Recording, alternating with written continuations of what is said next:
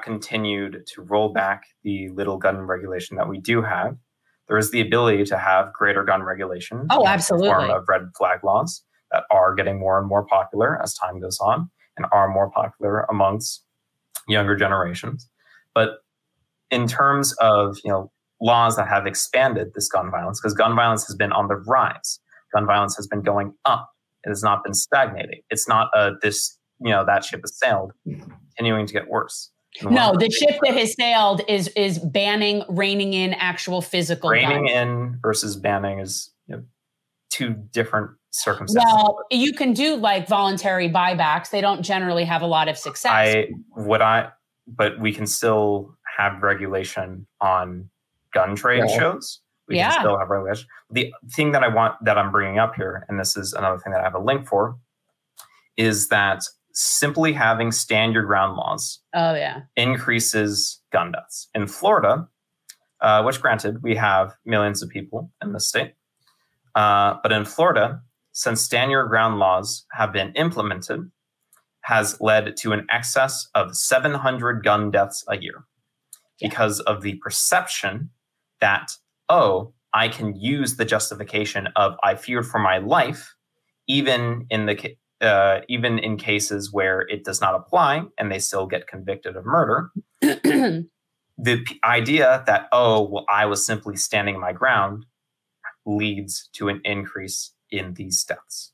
Yeah. And that sort of thing and those continued laws and trying to at least go back to 2005, at least go back to 2000, at least go back a little bit to things where it's, no, you cannot use I feared for my life as a justification for murder, for capital punishment. Those are the sorts of things that I am most concerned about. Yeah. Having simply red flag laws, having cartridge bumps, and having, again, a reduction in this. There are many, many steps to go. So again, I don't necessarily want to get too heated when it comes to the conversation, but to say, well, that ship has sailed and there's no, what I'm talking about is gun production and guns out into the universe.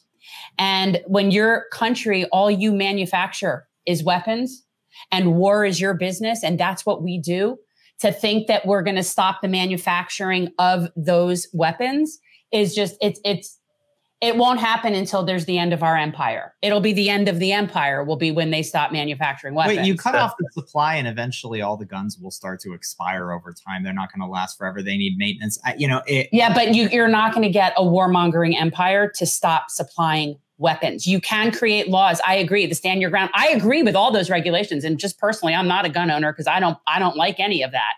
But I'm just saying you can't be a warmongering, militarized empire that is bullying around the entire world and not expect violence at home.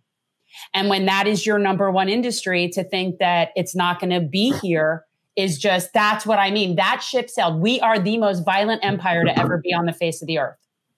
And I think that might have something to do with our shooting problem too, is that, it's sort of ingrained in so many Americans' minds that they have this vigilante right to, dominate over territories and over their own. It's psychological, I feel like, to a certain degree, more, that maybe isn't as ingrained in the minds of people in other countries. Like Japan, I read somewhere that the gun violence rate of Japanese Americans, who overall in the United States tend to do quite well economically, is still 6 times higher than it is in Japan, among Japanese people.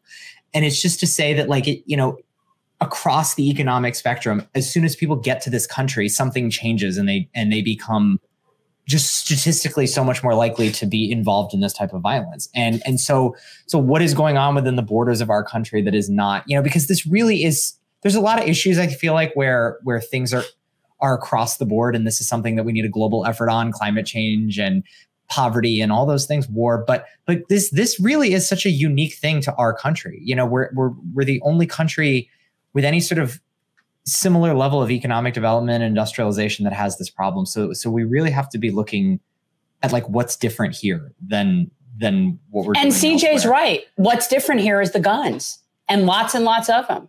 I'd say, though, if we want to look at the root of the problem, there are 3 letters to look at: NRA and all of the other lobbyist groups for guns. Because this problem, if we look at it from a lobbying perspective, the same can be said for almost anything else in American society. Like, we know that as Americans, our diets are horrible. That's why we're all having heart attacks and dying early. It's because of the food lobbyists.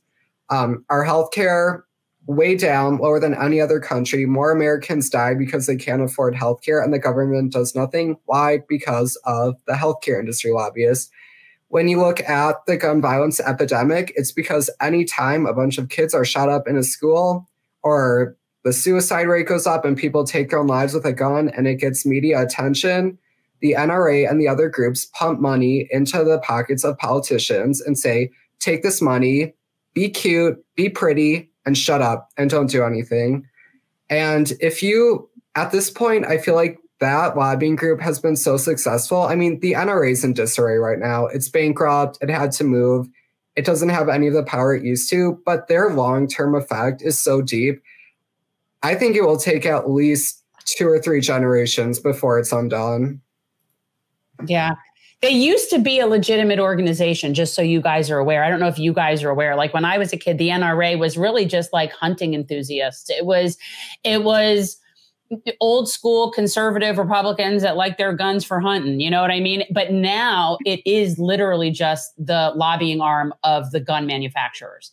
So it has changed, and very many, like so many of those organizations. Well, and I know like a lot of people that were NRA people that haven't been for years. They're not affiliated with that anymore because it stopped being a hunting enthusiast organization. And I think it's also important to not gloss over the history that our country has with marginalized groups using firearms as a means of self-defense. Like, you look at, especially in Florida, like we had something called the Ocala Hunting and Fishing Club, which was like back in the days of Jim Crow in northern Florida.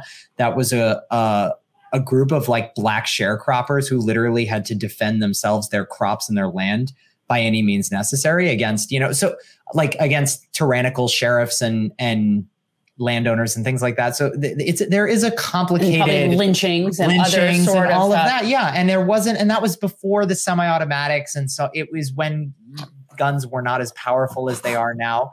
But there is a complicated history with that. The Black Panthers, there's so many groups that have used guns, and there's an argument on the left that says, well, don't disarm the people until you disarm the police, kind of thing. Like, why should we not have guns if the cops have the gun with the ability to kill us? Well, we'll definitely, CJ, we're definitely going to have an abolition episode.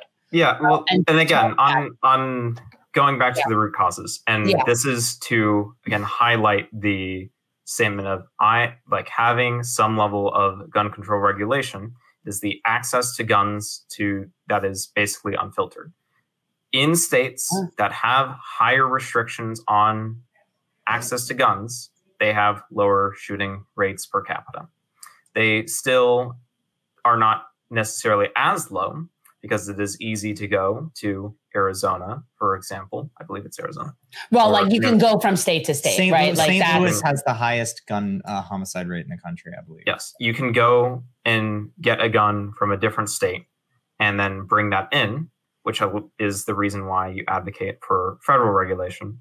But again, to say, oh, well, there is nothing that can be done, that ship has sailed, again, I feel is very dismissive. I think you're misinterpreting what I was talking about. Like, I think lots of regulations can be done. I just think in terms of banning the guns or getting rid of existing guns, that is not going to happen. I think that there can be many regulations. And I support most of them. I don't have a problem with any of that. Thanks for watching. If you want to support our mission to transform politics into service, please like this video, subscribe, follow us on social media, and consider joining our Patreon, where you'll get early access to our interviews as well as other exclusive content. Links are in the description. Peace out.